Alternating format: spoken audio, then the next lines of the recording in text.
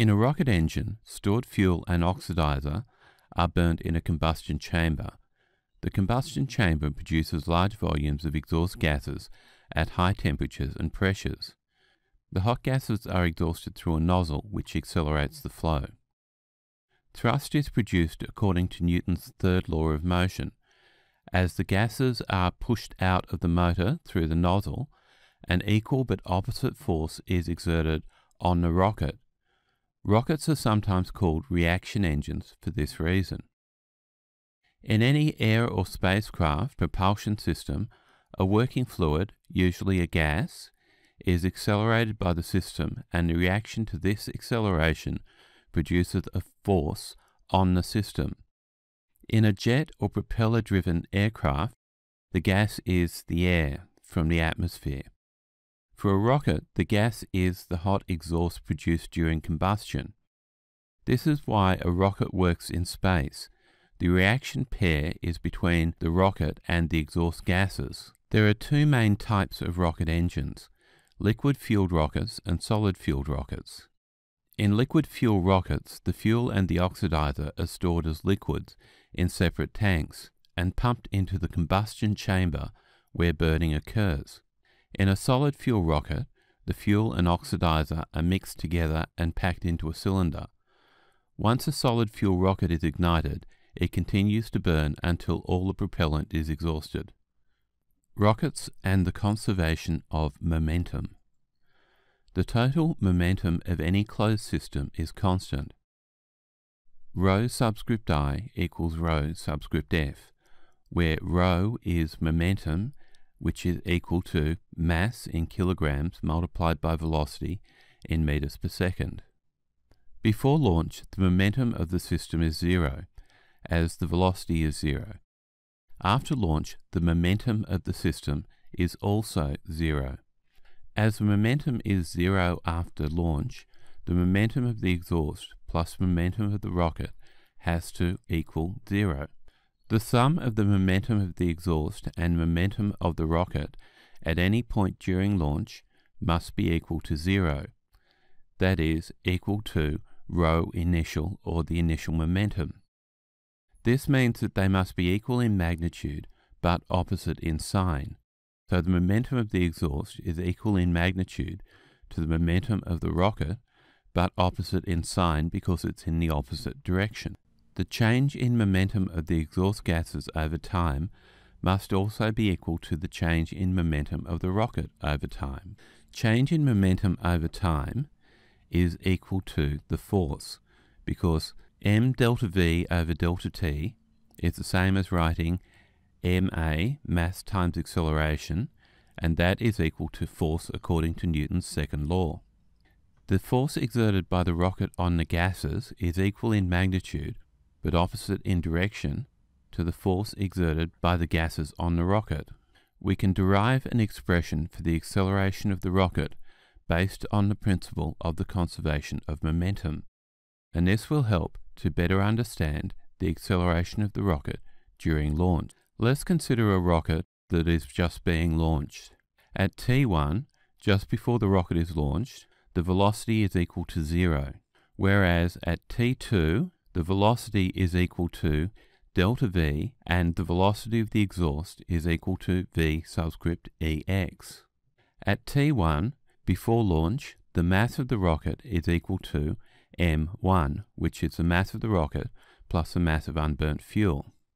At T2, the mass of the exhaust gases is going to be equal to delta m, and the mass of the rocket will now be m1 minus delta m.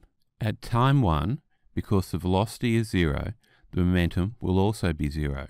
At time 2, the momentum is going to be equal to the momentum of the rocket minus the momentum of the exhaust gases, because the exhaust gases are traveling in the opposite direction, the rocket.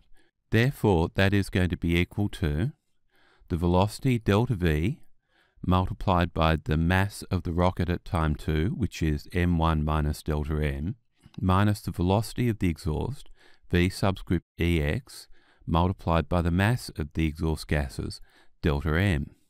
This will be equal to delta V m1 minus delta V delta m minus V subscript EX delta m.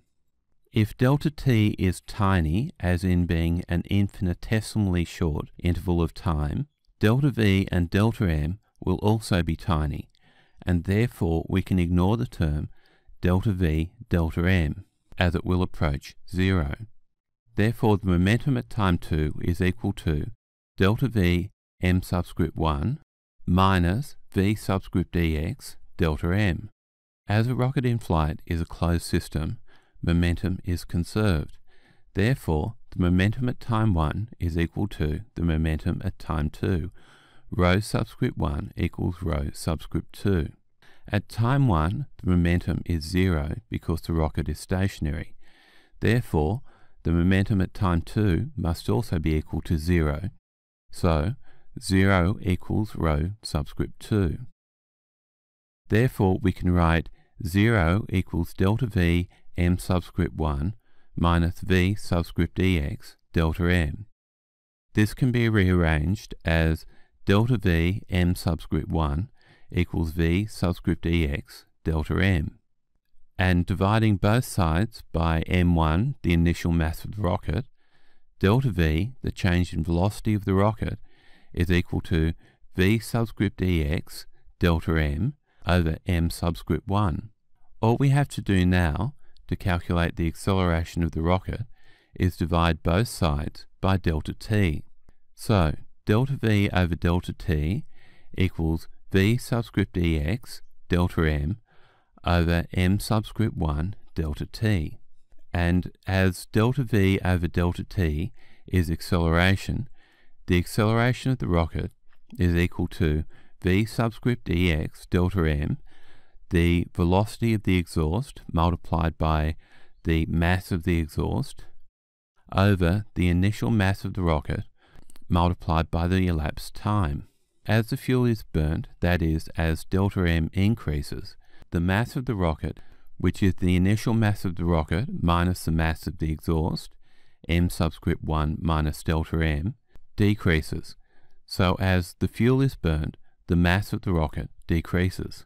If the velocity of the exhaust gases out the back of the rocket is constant, and a constant amount of fuel is burnt over time, the force driving the rocket forward will remain constant, while the mass of the rocket decreases. At launch, 90% of the mass of a typical rocket is fuel. For example, the Saturn V rockets used in the Apollo program weighed approximately 2,957,600 kilograms at launch, of which approximately 2,725,400 kilograms was fuel. If the force on this mass remains constant, as the fuel is burnt, the acceleration of the rocket will increase over time. This is in fact what we see. If you look at the graph of the g-forces experienced by the Apollo astronauts versus time, you'll see that over time the acceleration experienced by the astronauts increased from around about 1.25 g at launch to almost 4 g at the time of cut-off of the first stage engines. So during the launch, the acceleration increased over time as the fuel was burnt and the mass of the rocket plus unburnt fuel decreased. Liquid fuel rockets, such as those used in the Apollo program, can be throttled. That is, the amount of fuel being burnt in a given time can be decreased. Liquid fuel rockets can also be shut off, as is shown by the Stage 1 and Stage 2 center engine cut-off indicators on the graph. The acceleration scale on the graph is marked in g-forces, or g.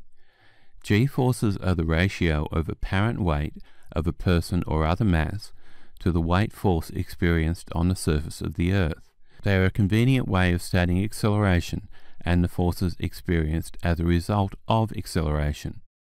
G-force is equal to apparent weight over true weight is equal to mass times acceleration divided by mass times acceleration due to gravity, which is of course equal to the acceleration experienced divided by acceleration due to gravity on the surface of the Earth.